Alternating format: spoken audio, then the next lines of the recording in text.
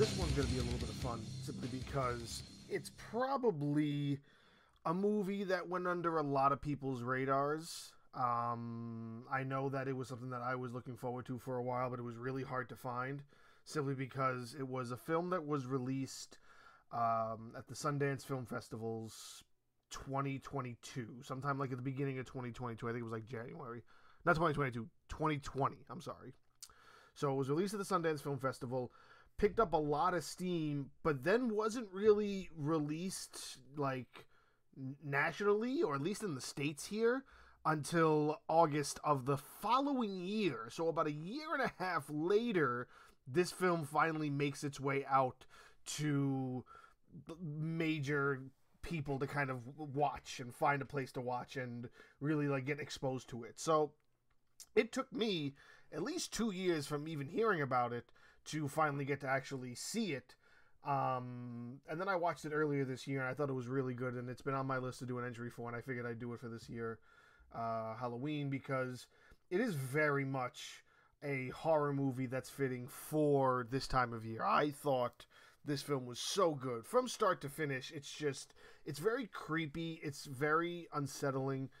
It's pinned as a psychological horror, and it definitely portrays that, but there's just so much to the development, being that it really just follows the main character, and there isn't much else. So you take the runtime, and it's just sort of following the story of the main character, who is this wife whose husband dies from suicide. He kills himself, and she starts going down this realm of like sort of dealing with it, but then also sort of discovering some things about him that she wasn't 100% aware of, like this complete other woman that apparently looks just like her that he was like stalking or something. But she's discovering all this as she's like going through this drunken tirade of being depressed, and she's not realizing that there's actually something real deep about what he's doing. And it's the fact that the husband was like haunted by this sort of demon-esque apparition that really wanted to like kill both him and his wife. And the way he kind of kept her like safe, I guess you could say, is that he built a complete other house, which she never knew about until after he died. And she discovered it. Like, she lives on this lake foundation right across the lake, directly across the lake, like perpendicular to her, is a house built the exact same way that theirs is built. I think it's like slightly like mirrored. So like if one room in the house is on like the left, if you go to the other side, it's going to be on the right, but it's the exact same room, and it's still everything else that's formatted where stairs are and everything. It just wasn't like finished, but this was all apparently the husband's way of like making sure to confuse the demon after like he died, because he thought like eventually he can just kill himself and then the it would stop going after his wife. And it was sort of this thing where it's like, I'm going to kill myself so I can protect my wife, but I've also left this huge booby trap by not only just building this completely other house to trick the demon, but also that's where the lady comes in. This complete other woman that he's apparently stalking in the eyes of the wife is actually just an exact, well, not a doppelganger or an exact copy, but she looks exactly like the wife. Like, it's very much so that he was stalking somebody that looked just like her, and he was getting close, so maybe the demon would get confused and then try to like kill this other woman instead of his wife. It's just a really crazy twisted story, and to just see this woman go through this loophole of like not understanding what's happening and not understanding that she didn't know anything about her husband, to eventually lead up to that huge twist of it being that the whole time she's actually ruining everything the husband set foot for her. Like, he's purposely looked up who the demon is, what the demon brings to the table, and he's gotten in the bookstore where he's like stalking the woman. He's gotten all of the books that he's sort of needs to learn who the demon is and what it is that he's being traumatized by.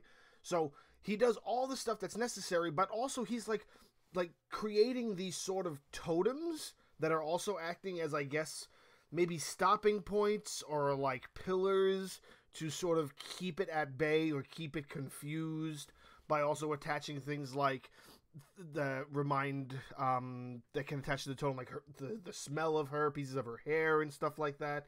And sentimental things that can kind of distract this sort of supernatural being. And she starts fucking it all up because she thinks it's something even crazier than that. And it's just, it's not upsetting, not funny. It's weird because you follow this path for her and you watch her go down this road and you're like, what is the end all gonna be? And then you discover she's actually like in immediate danger and she doesn't realize it because he never told her anything. And she's just going around thinking that he had some secret life that she's now unraveling. But what she's really unraveling is a safety net that her husband left so she didn't get tackled by this supernatural being that wants, like, her soul as well as her husband's soul, which she already sort of has. So it's this real wild ride, and I just loved it from start to finish. Maybe it's because it's Rebecca Hall, and there's a lot that Rebecca Hall has done in her career that I really do appreciate. She is definitely like a favorite of mine. Not even just The Night House. She's also had roles in things like Professor Martin and the Wonder Woman, which was that story about the guy who created the Wonder Woman character and his like interesting marriage. She's done things like Transcendence with Johnny Depp, one of the few films he's done in the last decade where he doesn't put a ton of makeup on. She was in The Prestige. She's also done some smaller roles, like she was in Iron Man 3. She played the character who's like the sort of girlfriend from before Pepper Potts when they were like back in like college, I think. And she's like the connection between the Guy Pearce character, who turns out to be the Mandalorian, the Mandarin, not the Mandalorian, two different shows. The Mandarin. She also did a movie a couple of years ago called Christine, which was a biopic film that sort of described the life leading up to that famous anchor who shot herself on live television.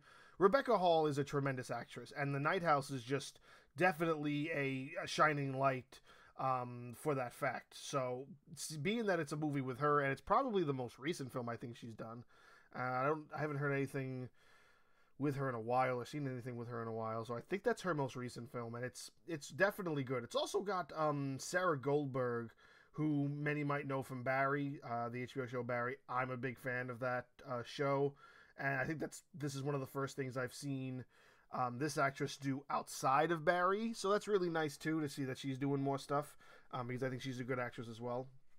And this movie just as a whole is just totally worth watching for the Halloween season or just any time of year. Like it's a really good film to sit and watch the story unfold. I thoroughly enjoyed it, and it's really upsetting that it doesn't really get a lot of the praise that I think it deserves.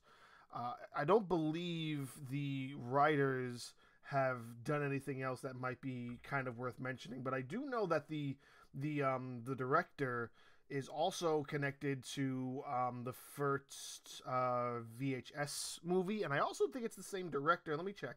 I believe, yeah, it is. And it's the same director of the new Hellraiser movie as well. So the director has a couple of horror things under his belt where he's making a name for himself as sort of a horror-esque person.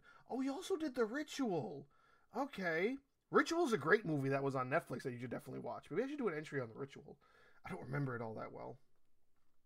I should consider that.